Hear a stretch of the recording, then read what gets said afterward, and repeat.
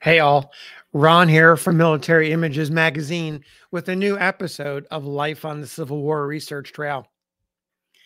When you think about Union Civil War generals, the soldier pictured here, Neal Dow, is not a name that is top of mind. Dow had a long career as a politician and as a staunch advocate for prohibition. He was born in Maine, a Quaker by faith, and he was nicknamed the Napoleon of Temperance for his crusade against the evils of alcohol. By the start of the Civil War in 1861, Dow was 57 years old, had risen to prominence, and was probably at the pinnacle of his career. He didn't plan to fight in the army. He planned to stay at home and take care of his elder father. But for men of Dow's stature, being leaders, politicians, you really didn't have a choice to sit on the sidelines. That wasn't an option.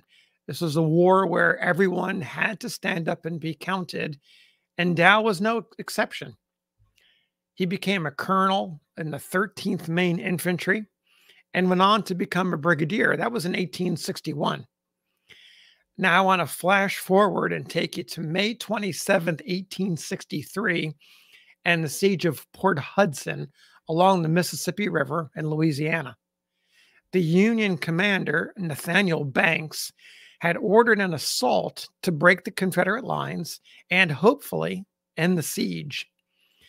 Dow was not happy about this attack. He did not think that it would succeed, but he was now a soldier and had to obey the orders of his superiors.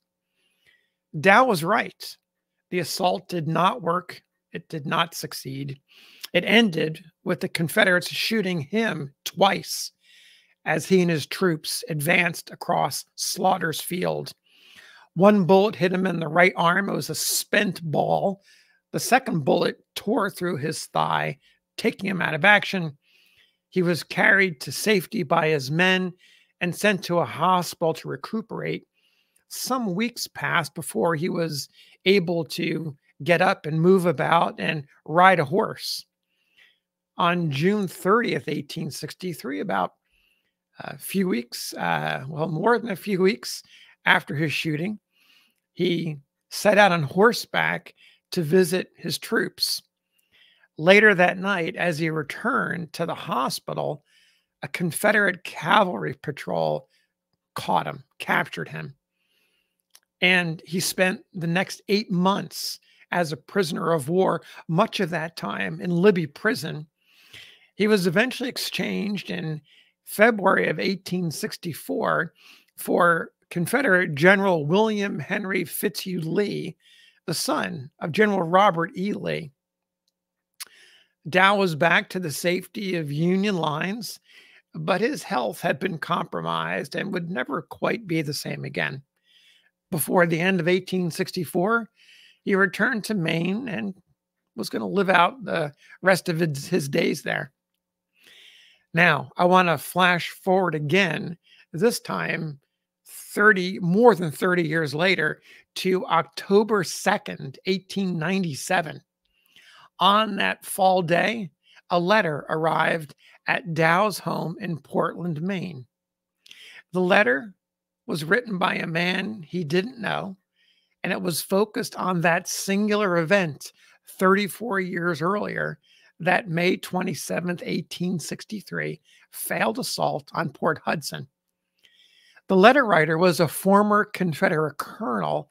His name was Thomas J. Reed, Jr., and he was the commander of the 12th Arkansas Infantry. Reed happened to be on the opposite side of the battlefield of Dow and his Union troops. In the letter that he wrote to Dow, he described the role that he played in shooting Dow down as he rode across the field. Here's an excerpt from Reed's letter. He writes, quote, "On the morning of the assault on Port Hudson, you, with 1 or 2 mounted officers in the midst of your brigade, columns and regimental front in the broad open field of Slaughter's plantation, were directing the deployment of your regiments into line of battle about 400 to 600 yards from my position, which was the right center of our line of earthworks in front of Slaughter's residence. I observed closely your movements until I was enabled to know that you were the commanding officer. Reed continued, quote, I assembled a small number of my sharpshooters and singled you out to them and ordered them to fire continuously at you. After a short time, your line of battle was formed and a general advance on my position was commenced, with drums beating and flags flying, presenting a magnificent line, grandly marching to time in perfect order. It was a picture never to be erased from my mind. For with all the military pomp and display, in formidable battle array, I knew the dreadful fate I held in hand to turn it into defeat with the terrible slaughter of that day's battle.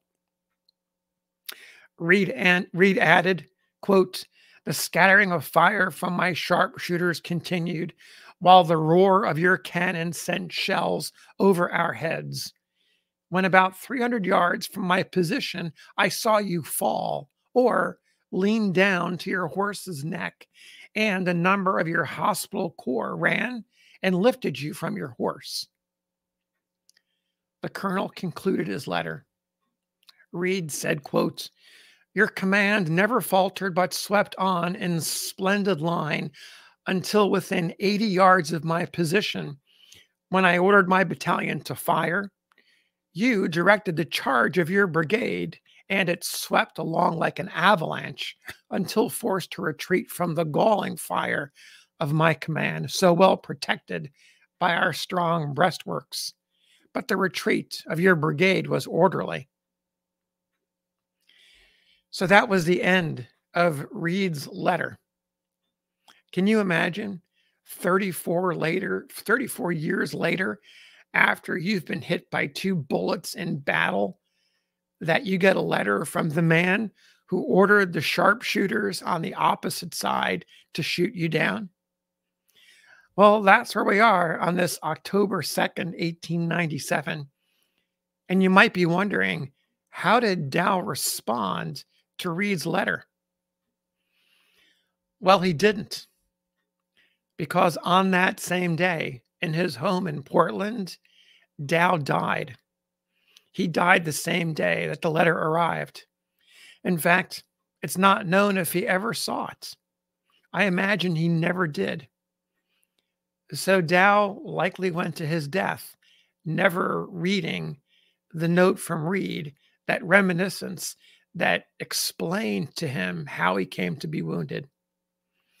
In fact, Reed had written the letter after reading news reports that Dow's health was failing. In fact, Dow had been critically ill for some time, and Reed wanted to get this off of his chest and reach out to Dow and let him know the details of that May day in 1863.